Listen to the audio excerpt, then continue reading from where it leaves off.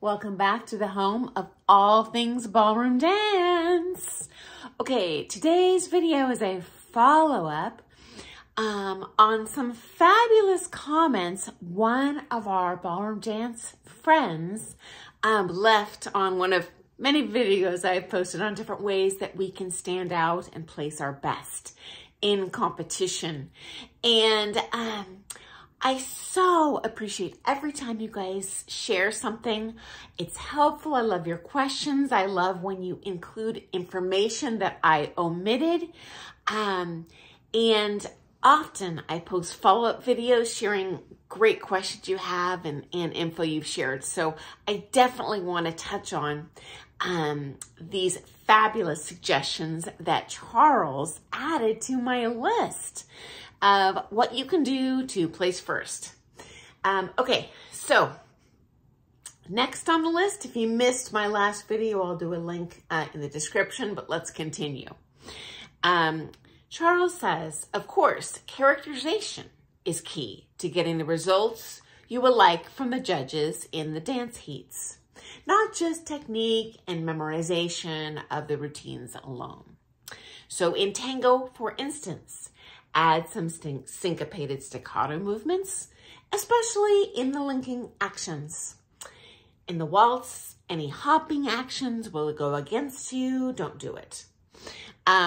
So from my perspective, this is why it's really important to take private lessons, because everyone dances a little differently, and your coach can make sure that your movement is expressed on the floor in a way that is consistent with that dance. And we master that in the syllabus, in the bronze, in the silver, and the gold.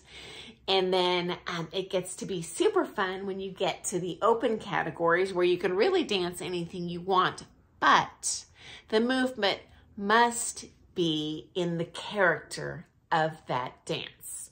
So you would not want to dance a really slow legato tango. We might have some accent figures, maybe like an Argentine head roll or something, but overall, those are only accent pieces. Each style of dance has a very specific kind of list of elements that make it look like it should. Now, this is another reason I also don't suggest ripping off other people's choreography from YouTube. Your coach knows your movement the best and will give you choreography for so that you will show best on the comp floor.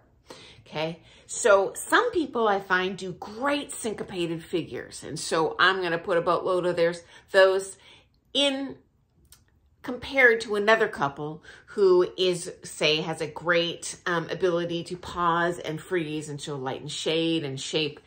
And you can kind of mix up these figures in their choreography in the way that best emphasizes their strengths.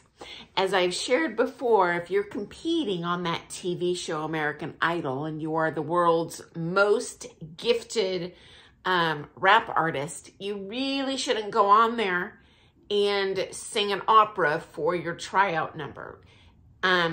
You'd probably be better than most people, but why not emphasize your strengths, okay?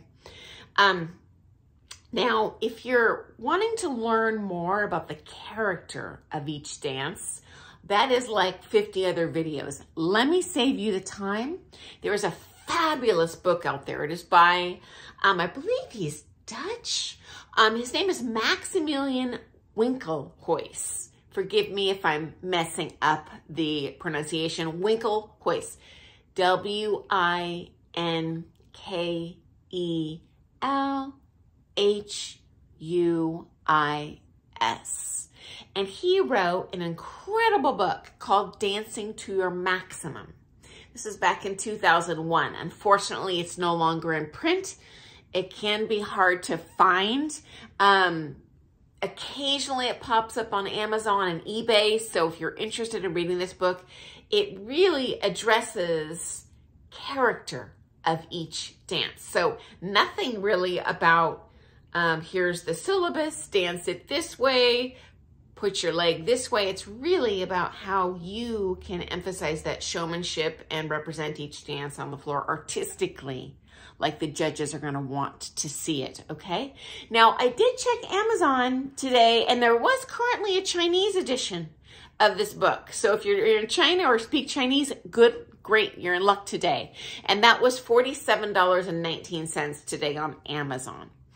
I'll include a link in the description in case you're interested. I imagine, you know, these things roll through inventory really fast. So unless you hop on it, you're probably not going to get it. But fingers crossed, keep on looking. Okay, next up, related to this, Charles brings up the facial expression. And I have shared a video on this in the past of things we can do. I think especially for beginners, this is a tough nut to crack because we're so, you know, micromanaging. What are the beats? Oh, what's my choreography? Is this a heel or a toe? And it can be a lot to manage. One real easy kind of treatment for that is while you're practicing, while you're taking your lesson, while you're social dancing, practice the expression that you would like to have on your face. That way, when you're in the comp, you don't need to think about this on top of everything else. It will happen supernaturally. And as I shared on my Dancing Queen videos, I suggest really emoting the feeling that that type of dance gives you. I feel sometimes, maybe I'm biased, in tango, for example, I see dancers take on an affect that to me is not really how I feel when I hear the music. Just like they call it the fish lips, like the, and my suggestion would be don't worry so much about what everyone else is doing, but that you are projecting an emotion and what you're feeling with that music. Because you know what? All those judges are ballroom dancing. We're feeling it too. And it just like speaks to our soul when you hear, like in your heart, that they're enjoying that dance, that they're feeling what I'm feeling with the bum, bum, bum, bum, bum, you know, with those tango beats or whatever dance style you're doing at the time on that floor, okay? Okay, I'll share a link to that facial expressions video if you missed that. So check out the description if you want to see that in more detail. Okay, next up, Charles says matching costumes can help. A great example is the Latin dance couple, the De Filippos. If you and your partner wear especially the same color or colors, it seems like it forces the dancers as if they were a single unit. Okay, so related to this, when you are ordering your costumes, definitely consult your pro and consult your costume designer. So very first costume I bought, I saw a lady dancer on the floor. I was like, oh, I must have that dress. I'll just get a different color. Like I copied it down meticulously with a drawing. I sent it to my gown designer and she was like, Sunny, that's not gonna work the best for you. And I so appreciate that because now that I know more about like what dresses are gonna work well for which body shape and which natural style of movement. Oh, thank heavens a pro stepped in and stopped me from stepping in front of that train. If you're gonna spend thousands of dollars on a costume, hey, at least make it dance well on you. Although Charles didn't go into this, I feel that although the matching costumes don't make you dance better with the partner or follow or lead better, I absolutely feel that when the judges and the audience look at you, it helps give that picture in their mind that you are a couple and you are dancing together. And I love that. Okay, I have a personal story for you.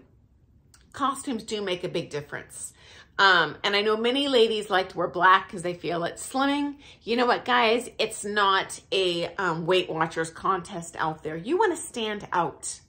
That is going to be a big challenge on that comp floor, especially a big comp like a house star ball where you're up against all these couples. How do I just get seen in those early rounds?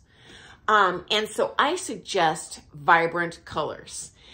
Real story, I have a friend who at that time we were in the amateur championship level.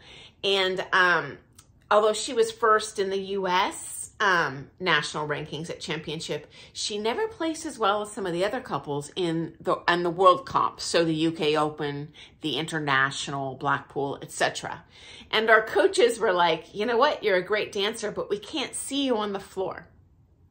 Legit. And they were not a very tall couple as well, so that probably worked a little bit against them. But anyway, so their approach that year in competition, they said, we're going to find the ugliest costume we can for you so they can't miss you.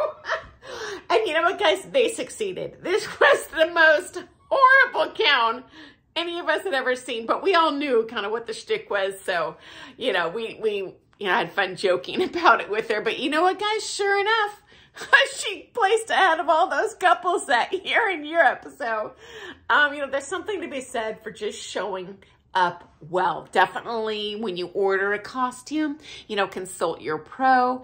If you're doing pro-am, say if you're doing American Smooth, hey, throw yourself a bone. Just buy, you know, a satin tie that matches your professional lady's costume. It'll just look super polished on the floor, like you're showing up to win and not just participate, okay? So I hope that's been helpful. Thank you so much, Charles. Love all of your guys' comments. And I totally agree with everything he said. Now, if you guys have additional suggestions on things that have worked well for you in competition, please comment below. If you disagree with something I'm saying, hey, feel free to share. I don't delete comments. I'm just one person. So thank you so much for joining us today. Hope that's been helpful. If you enjoy all things ballroom dance, hey, hit that subscribe channel button. We are a worldwide community of ballroom dance friends here. We all share that kind of love that we feel and excitement and bonding and adrenaline, endorphins with ballroom dancing. Most of us here compete, not all of us. But regardless, we're all striving to be the best dancers we can be. So happy dancing to you, and I look forward to seeing you first thing in the morning. Thanks for joining me today. Bye, guys.